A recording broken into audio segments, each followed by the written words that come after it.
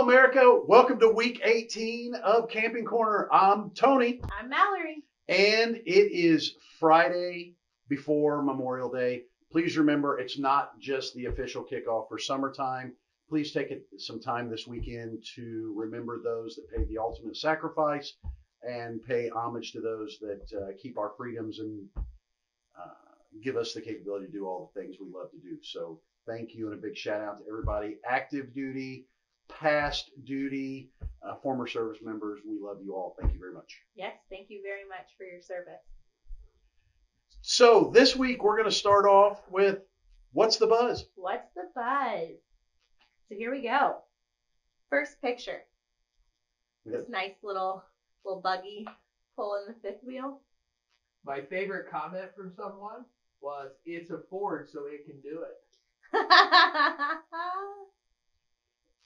I'm going to go out on a limb and say that it's really just parked there, and It's all for show. It's it all doesn't for show. actually tow. All show, no go. I'm relatively sure that it would just crush the model. And somebody's going to comment. I know they're going to.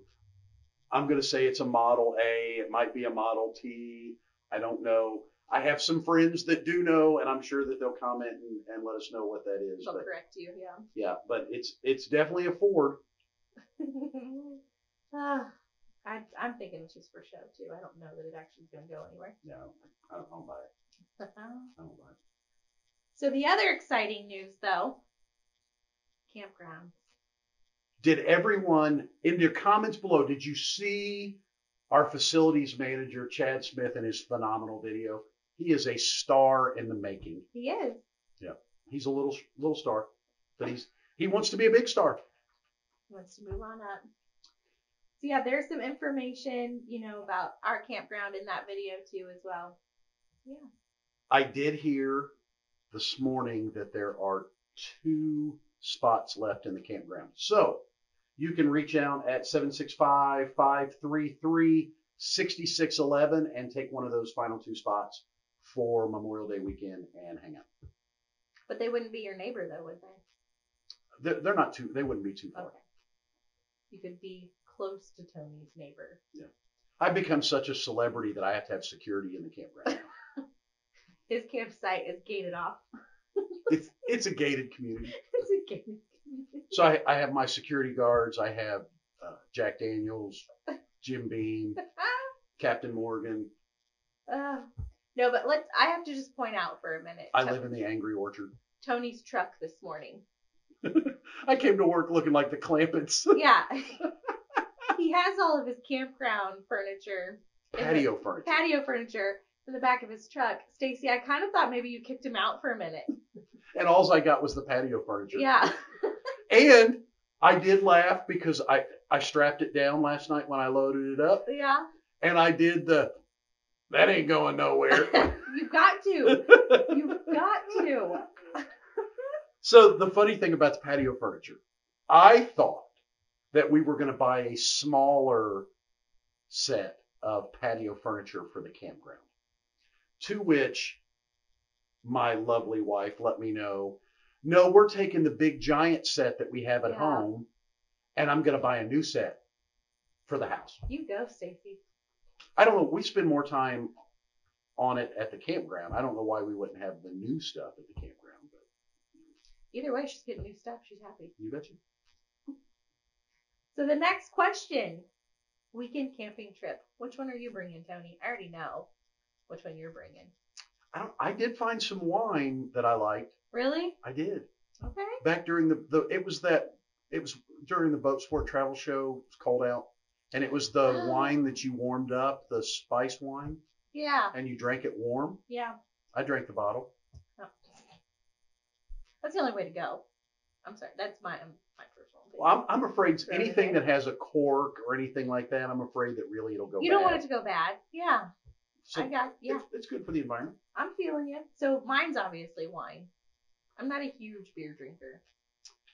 There are 2 kinds of alcoholic beverages that I drink. Yeah. The kind I buy and the kind somebody else buys. Oh, so you're not picky.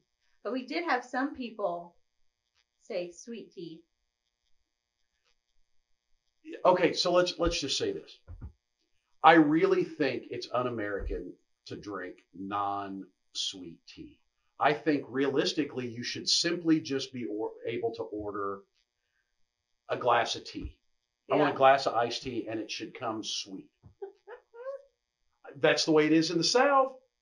Yeah. They got it, you know.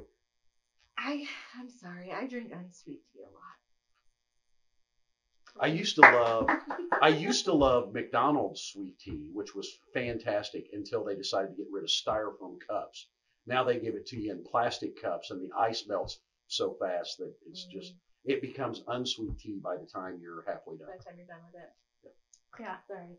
I drink a lot of unsweet tea. Sorry, guys. I am falling in love with strawberry lemonade. Ooh, that's a good one. And then somebody sent me a message and told me to take strawberry lemonade, which Wendy's has really good strawberry lemonade. Take the ice out of it, take some of the ice out of it, and put strawberry vodka in it. And you can make strawberry lemonade alcohol. Well, and we had some people say Fireball, which I am for. Because in the fall when you're camping, some hot apple cider and Fireball, that's where it's at. That's a good one. Yeah. There are also Angry Orchard hard ciders. Yeah. If you take Angry Orchard or any of the hard ciders of your choice and drop a shot of either Fireball or Hot Damn down in it, then it becomes a cinnamon apple ice cold alcoholic beverage. Right.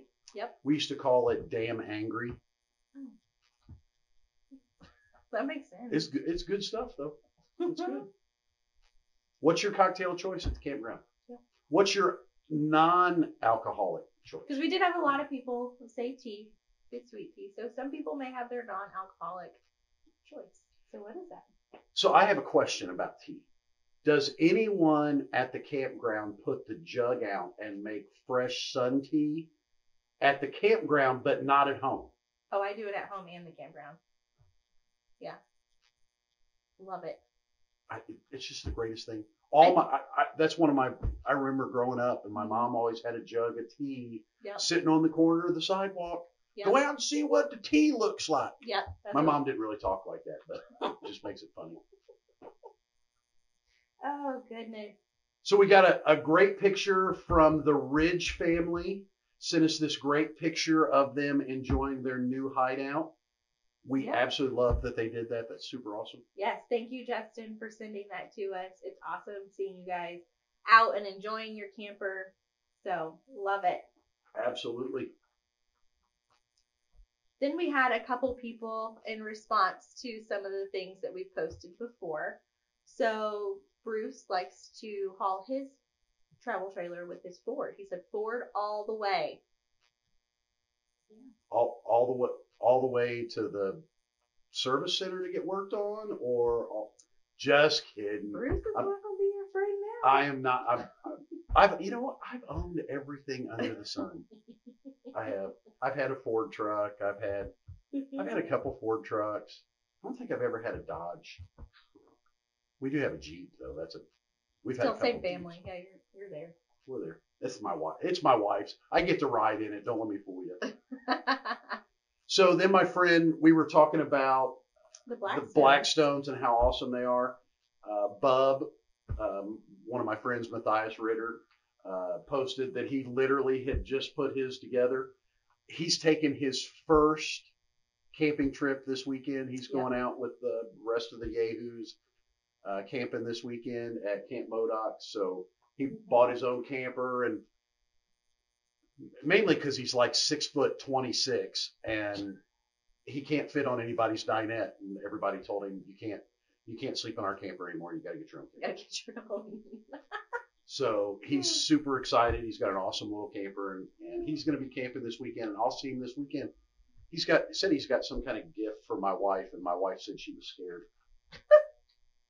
Well, the next one is from Rayanne. So, Rayanne, it was great to see you guys on Saturday when you came in. Also, thank you again for your camping decor for my office. I truly appreciate it. But this is her picture of driving this big guy down to pick up our first camper. So it's exciting for them. I'm super excited for their entire family.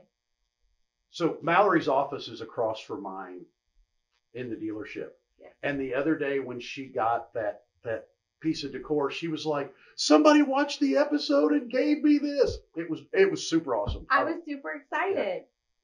And of course, Ron Shepard sent the pictures. We were talking about flamingos and stuff like that, and camping signs and all that great stuff. So got a great little display set up there. I gotta find out where I can get. If anybody knows where I can get one of those wooden signs where they carve into them, I wanted to say the McMillans and BYOB or whatever. What happens if the camper stays at the camper or whatever. There you go. I need one of those cool signs for my camper. Around the web. We have a blank page. Yes. So as you can see, America, our page is blank. All it says is around the web. This has been a hit, so let's keep it going. So yes. Dan, our producer, he wants the element of surprise on this next segment from us. So that's why we're showing you that we really did not. We don't know what's coming. Holy moly. Is that built out of plywood? That's wood, right? That's definitely wood.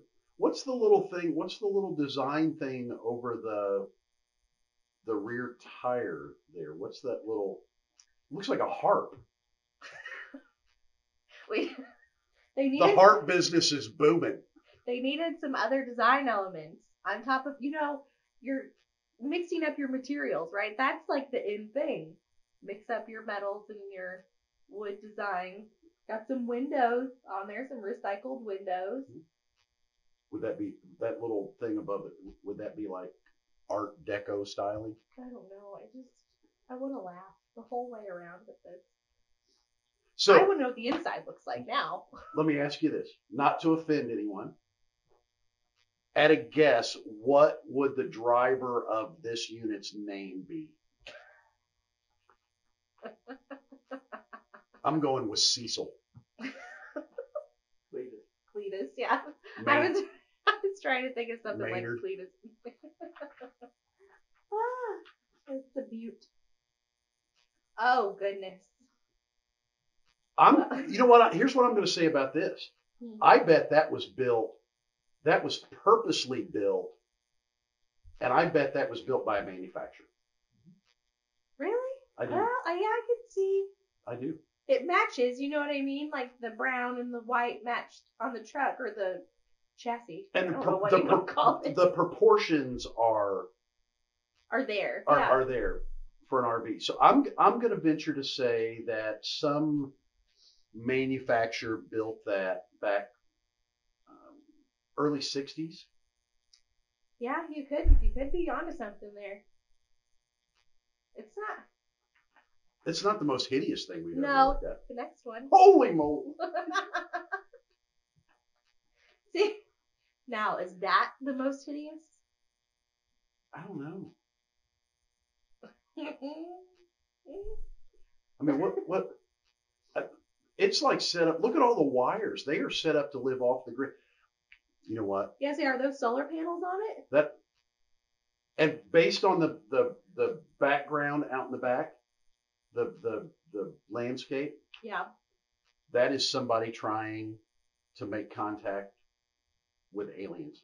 You think they're like out in Nevada or something? And the owner of that wears an aluminum foil hat.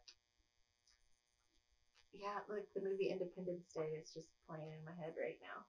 I think it looks like something you'd see out of Mad Max. Like post-apocalyptic. Yeah. You know? Yeah. Aliens fit really well too, but this just screams some guy wearing a mask going around taking water. There's a lot of canned goods in there. Talk about trunk space. I can get it all in there.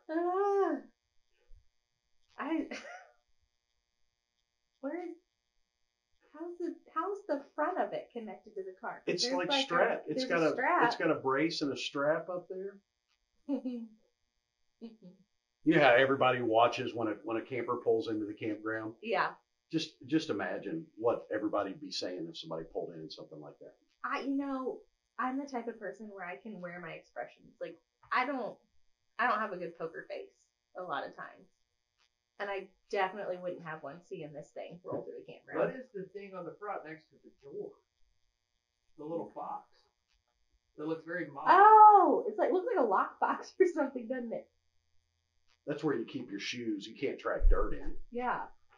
Come on, Dan. You don't want to dirty that thing up. It's where your flip flops go. Oh, Lord. Okay, so the first picture versus this one. So the first camper that was built out of wood with the harp. Right? This one's probably worse. You think? I feel like this one is barely holding it together. This feels like my emotions some days. That thing is holding on by a thread. There is no way you can take that down the road without losing something. Oh, yeah. I mean, I would be scared to be the vehicle behind this person. It'd be like the insulation would be blowing out. It'd be pink snow everywhere. Because there is some insulation there. I mean, you can see it. Yep. Oh, goodness. Oh, my. So obviously, did this thing break down and they were... So if you notice, the camper is a fifth wheel. Yeah. That's been adapted to what I would assume would be a front wheel drive Cadillac. They just hacked off the back of it. And then it broke down and they tried to pull it with the U-Haul. Yep. The U-Haul tow bar there. Or maybe they just made it that way so they could tow it with their truck. Like, they turned a fifth wheel into a Class C. So then they could hook to it and then it broke. Their truck. Then it broke down and they could pull it with their truck. Right. And whoever built this, at some point, stood in their pole barn and went, I bet Elvis had one just like it. It's nice. I would almost guarantee there's a velvet Elvis painting inside that camper. Probably. Gadget corner. This week, we're not really talking about much of a gadget, but that's fine. We're talking about, probably, other than backing up the camper, one of the other most debated things at a campsite. How to start your campfire. Everybody's got an opinion, right? So we should have added in there, shame on Dan, not only should have we had the picture of the fire, but also a grill. So when you're cooking stuff on the grill. So picking on us guys, not being sexist. I know there are a lot of ladies, including Mallory, who typically starts the fire at their campground. My wife, Stacy, who does a ton of cooking on the grill at the house. I do the majority of it at the campground, but she does the majority of it at home.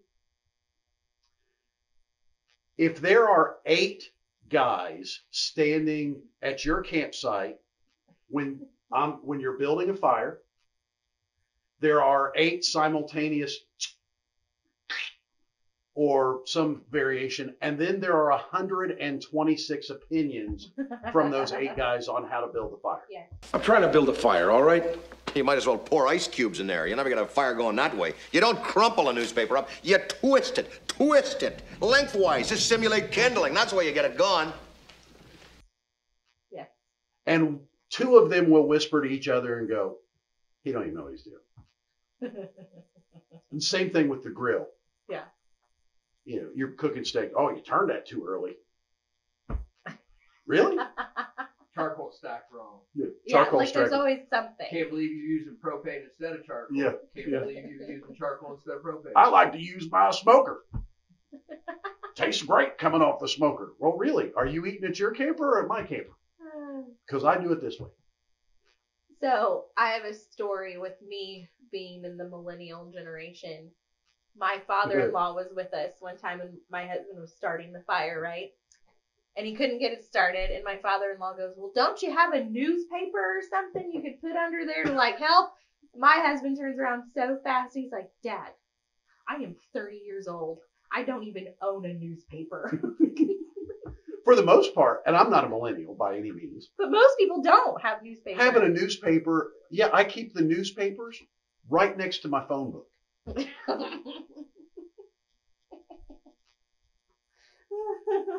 There's a great video on social media of the grandpa trying to have his 2 grandsons make a phone call with a rotary dial phone. Yeah.